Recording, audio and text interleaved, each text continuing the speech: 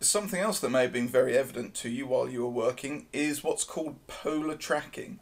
Now you remember when we first started talking off about the line tool, and we said, oh, what we've got to do is we've got to specify our first point, and that first point for our line would be, oh, I don't know, 1000 tab 650.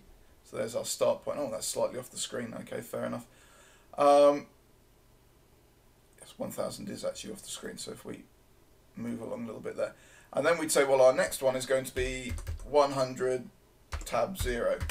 Okay, well, that's fine, and we can carry on working on like that, but it's not necessarily the quickest way. I could have carried on using something called my polar snaps here, and you can see what's happening is I'm snapping every 90 degrees. I'm getting this extension line occur. Yeah,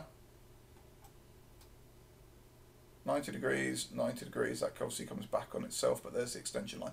So I could have quite easily just gone, oh, that's going to come up 100 tab, and then I'm going to push the cursor to the left, that's going to be 25, and then I'm going to push the cursor down, and that's going to be 50.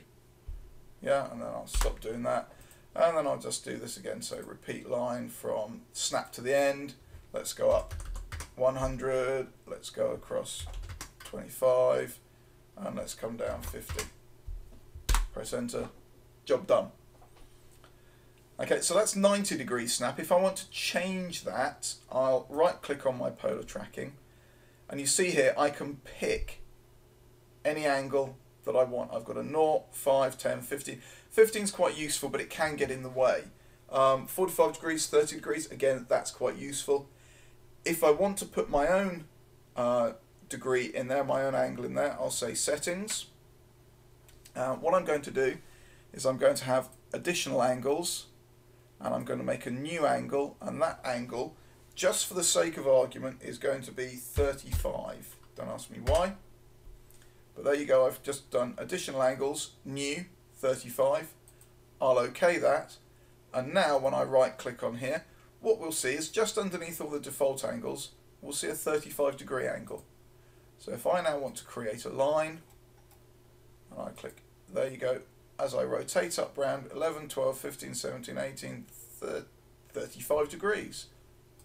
So that is my line at 35 degrees off from this corner.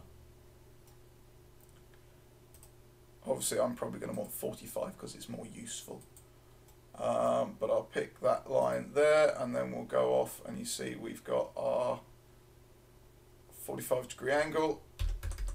So 100 units at 45 degrees. We'll get rid of our 35 degree angle. All very simple, all very easy, and I can carry on drawing from the end of there.